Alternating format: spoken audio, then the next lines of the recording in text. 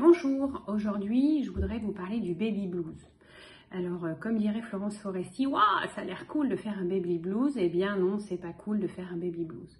Dans 80% des cas, les femmes, à peu près au 3e jour, vont avoir des symptômes très particuliers. Les psychiatres, pour une fois, nous parlent avec des mots qu'on peut comprendre. Ils appellent ça la transparence psychique. Ça veut dire qu'on est un livre ouvert et tout le monde peut le lire. On rit, on pleure, on passe d'une émotion à une autre, on est irritable, on est stressé, on est joyeuse. Et ça, toute la première semaine. Donc c'est connu, c'est classique, mais ça ne doit durer qu'une seule semaine.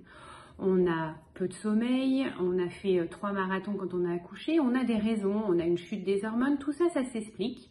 Et puis la responsabilité du bébé, on peut se sentir en incompétence vis-à-vis de ce bébé, très angoissé vis-à-vis de ce bébé.